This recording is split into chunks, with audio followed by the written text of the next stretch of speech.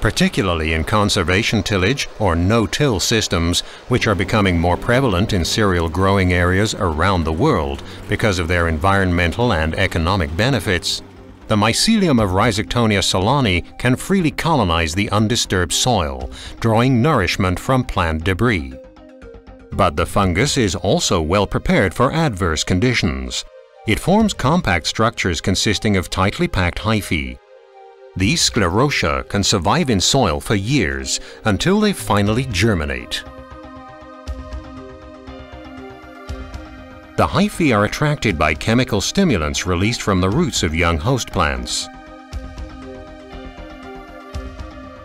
Colonization of the root surface begins with long, sparsely branched hyphae called runner hyphae. These aggregate, forming a dense cushion. From this infection cushion, hyphae grow downward. With the aid of enzymes, the fungus destroys the intercellular cement. Gradually, the root tissue dissolves. The resulting macerated cells provide a rich habitat for the fungus.